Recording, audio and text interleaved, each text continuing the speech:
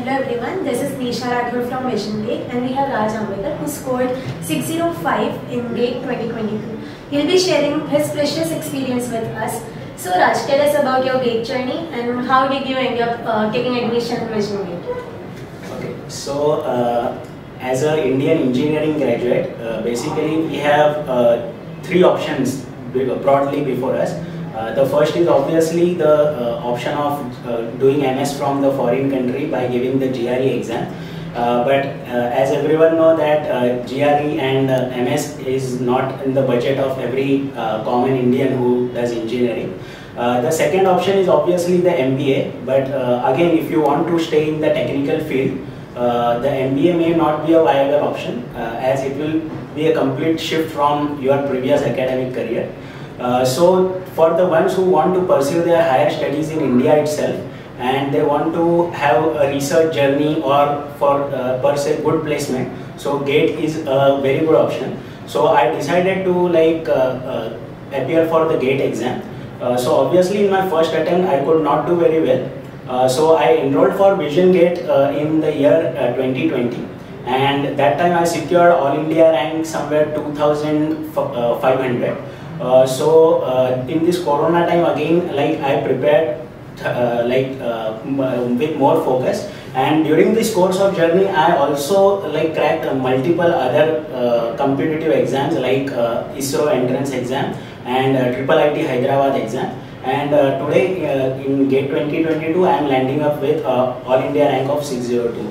So yeah, that was my journey. So what motivated you throughout your journey? Yes, as we know that the one who graduates through a very tier 2 or tier 3 engineering college in India, mostly the placement that he lands up is mostly in the service based companies like we have TCS, L&T, Infosys, etc. So if you want to make a transition from the service based companies into the product based companies like Google, Microsoft, etc. So for this the GATE and MTech through IITs is a very good option which you have. Within just a span of 2 years, you from the CTC of 5 to 9 lakhs, you can land up to 25 to 30 LPA CTC or even more. Placement was one of the motivation, and also the second motivation was if you want to excel in the technical field itself, and if you want to learn more subjects which are more in demand in future like ML and AI. So for these subjects in India, we have very good professors in IISc Bangalore and IITs. So working with them and doing research with them, you can excel into these fields and land up with a very good academics as well as good placements also. So these are some of the very good benefits of this particular GATE exam. So Raj, as you said that you were working while you were preparing, so how was your experience for the people who are studying while also working, as it is very hectic and exhausting? Even for people who are in college like us, still they find it very exhausting. So working for 9 hours a day and then considering to give an entrance exam, also giving ISRO and cracking it. So how was your experience? Yes, so as you rightly said that it is a very tough job for those who are working professionals. So here the key is basically the time management and the discipline basically, because if you compare yourself with those who are full-time GATE aspirants, so even if they study for 8-9 hours of day, they still have ample time to chill out like that.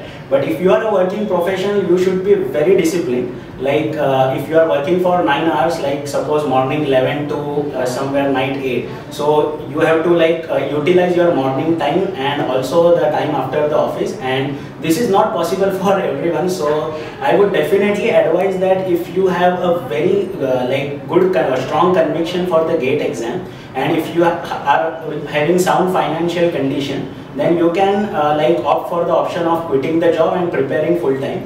But yes, for those who are working, it's a very hectic job. You have to be very disciplined, and here the catch is you have to make maximum utilization of your weekend time. So in weekends, if you in weekdays, if you are studying 3 to 4 hours every day, on weekends you can stretch it more, 6 to 8 hours. So yes, like that you can manage these both things simultaneously. So what are the key points you think are very important while preparing for GATE exams, which you think you included in your lifestyle, which helped you a lot? Okay, so before giving any exam, I would say, like, this is my quote: study the exam before actually studying for the exam. By this I mean you first have to analyze what is the nature of the exam and basically what exam is demanding from you. For example, in India we have like different types of exam. For example, if you look at the CAT exam, their syllabus is very narrow. Like you have to study only the 3 subjects like DILR and quants and verbal. But there the key is the calculation speed, that in the minimum time how quickly you can calculate. And opposite to these are the exams like UPSC, where you have a very broad syllabus and they are not testing your calculation speed but the breadth of the knowledge that you have. So basically GATE exam, I would say it's the perfect amalgamation of these two patterns. Like the syllabus is also very broad, that you have the 10 subjects which you studied in your undergrads. Like if you start revising all those 10 subjects properly along with all the PYQs, it would take almost 1 month. And also you are testing the calculation speed. Like we have only 3 hours and 65 questions, that is per question we have on an average 2 to 3 minutes. So again, the strategy here plays a very important role, more than the knowledge, I would say. And I think the top 500 to 1000 students, I think they have the same set of knowledge, but the only key is how you are managing the pressure in those 3 hours, your question selection, your strategy of attempting the questions. I think that plays a very important role in getting a very good rank in these exams. So Raj, if you were to give GATE exams again, then which are those mistakes you would not like to repeat this time? Exactly. So very common complaint of the student in these exams is I committed the silly mistake on that day. That day did not go very well according to me. So to avoid the silly mistakes, the thing that which I personally followed is when the question is like more easy, there you are like more prone to commit the silly mistakes, because in hurry you will like mark something else. So if you think the question is very easy for you, like you know the answer and you can solve it in 10 seconds, so keep again the extra 10 seconds to verify your answer. So that is the thing which you should follow for every question. So even if the question is being solved in 10 to 20 seconds, keep extra 10 seconds to again revise your steps, your answer, whether you have. So in this way, like we can reduce the silly mistakes.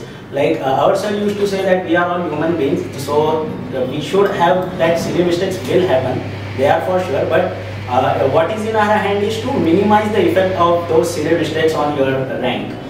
So yes, you should be more like focused and also verify every step and take some extra time to verify your answer before moving on. And don't be in hurry, be calm. So your calmness and your ability to handle the pressure will decide your rank.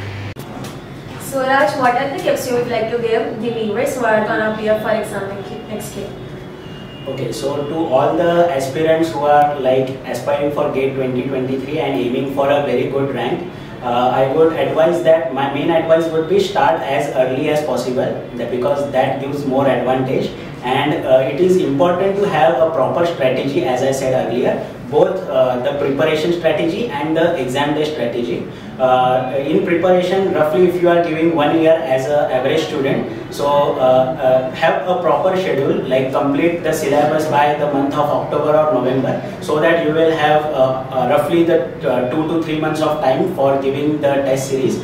And not giving the test series just is not enough. It is very important to analyze the test series, and while analyzing the test series, don't just focus on the questions where you got the wrong answer, but also on the questions where you got right, because there is a possibility that there might be some other logic and you got the right answer by chance. So in the last couple of months, it is very important that you focus on all the previous year questions, especially last 21 years question, not just in one iteration but 2 to 3 iterations, and also the test series. And it is also important to have the strategy of the exam day, that is how, in what sequence you are going to attempt the question paper, because on that particular exam day, your capacity to handle the pressure in those 3 hours, your question selection, and also your accuracy, avoiding the silly mistakes, these are all the factors combined together which will decide your final rank.